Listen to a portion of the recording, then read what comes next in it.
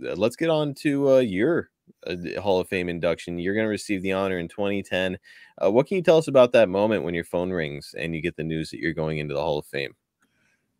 Well, it was one of those minutes where after I hung up, and I just kind of smiled, and it made me pause and remember, not only the body of work that I did in the WWF or E, but just my whole life.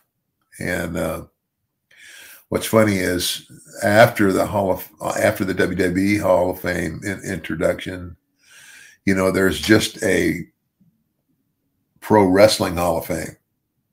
It's not as big, obviously. It's not as, it doesn't get the coverage that, WWE Hall of Fame gets, but nonetheless, it exists. And I also got inducted into that Hall of Fame.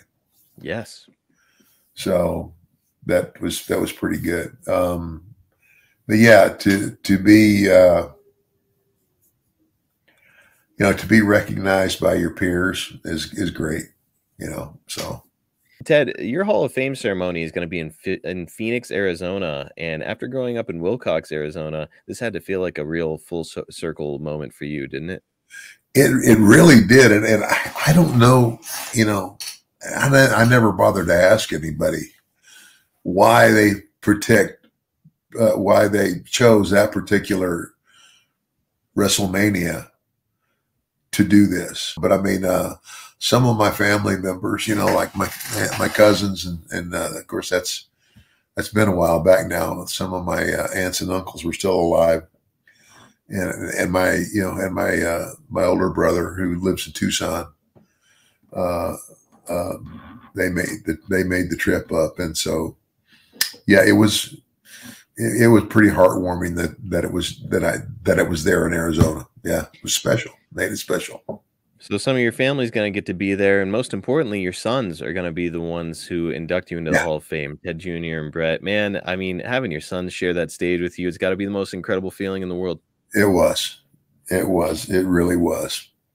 And of course, at that time, both of them had visions of, getting in the business. And of course, being a wrestler is not what I wanted for my boys. Not because I don't love it. It was more about the lifestyle that goes along with the job. But I will even have to say now, a lot of the things that I didn't like back then are now no longer true. And I mean, it's kind of like they're not working three straight weeks without a day off anymore. They're doing, I think they do 10 days on and 3 days off. Then they do 4 days on and 3 days off. I don't know if they still do that. It could be that they just wrestle weekends. Pretty good. I honestly don't know.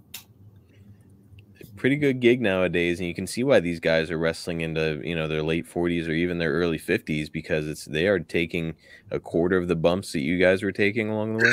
Oh gosh, maybe not even that much. Incredible. And look, Ted, we couldn't let this episode go by without at least one clip. Here's something that really stood out to me from your speech that I watched. It's a moment when you offer some advice to the young stars of WWE.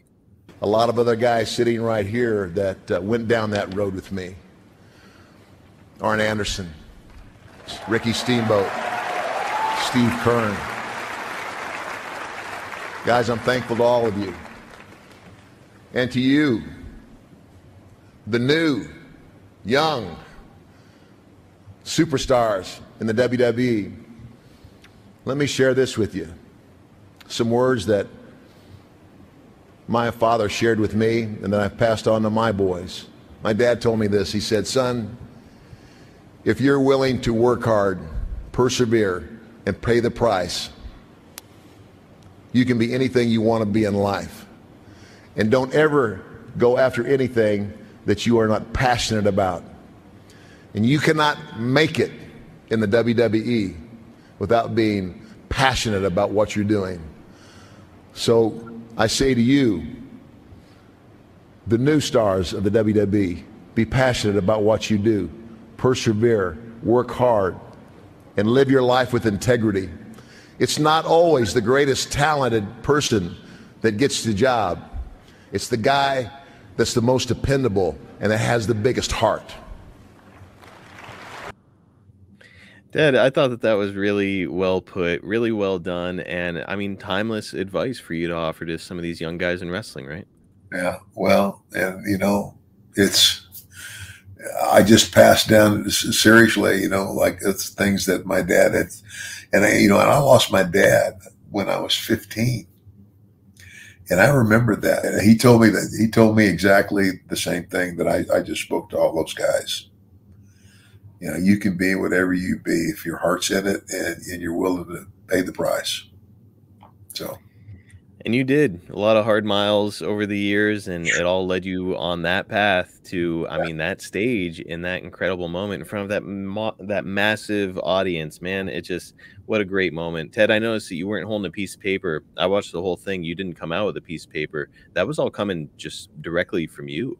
That was straight from my heart. I mean, you did a 10-minute speech, which is, that's a long time to be up there just standing and talking.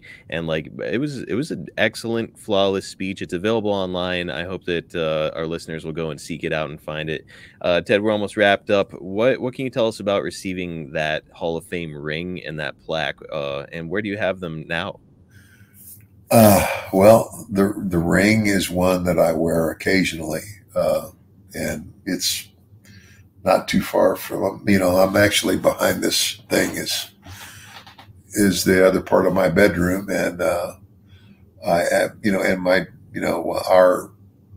our closet is so big that there's actually a dresser drawers in there. And, right up on top in a little box is my Hall of Fame ring. And every now and then I take it out, for special occasions.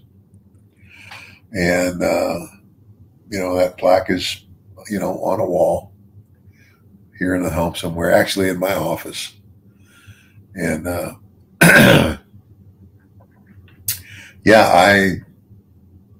those were all the things that I prayed for, worked for.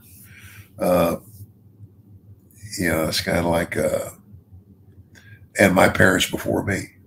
The way wrestling was in the 50s and the 60s, it was a very hard life. I mean, moving from, I went to grade school in like 6 different places. Amarillo, Oregon, Houston, back to Amarillo, back to Omaha, back to Amarillo, and back to Omaha. And then finished high school in Arizona after my father died. It's almost like being a military kid, and then you yourself join the military, and you're the one who's traveling and moving around. And man, a lot of miles, millions of miles, I would guess, over the course of your life, and just incredible. Yeah, that's what I do. Is I laugh and I tell people that all the time. I said, listen, if I'd been paid by the mile, I'd be the multi-million-dollar man.